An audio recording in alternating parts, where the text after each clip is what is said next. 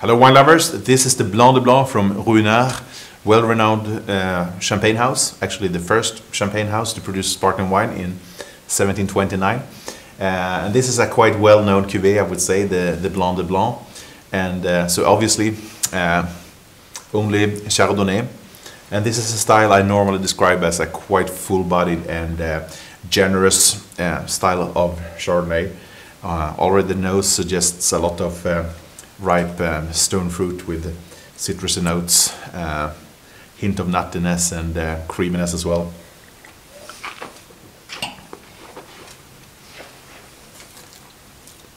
It's really caressing on the palate with a broad structure, very generous fruit. There's a good vinosity there as well, some complexity coming from the aging on the lees. Well-balanced acidity and lush, creamy finish.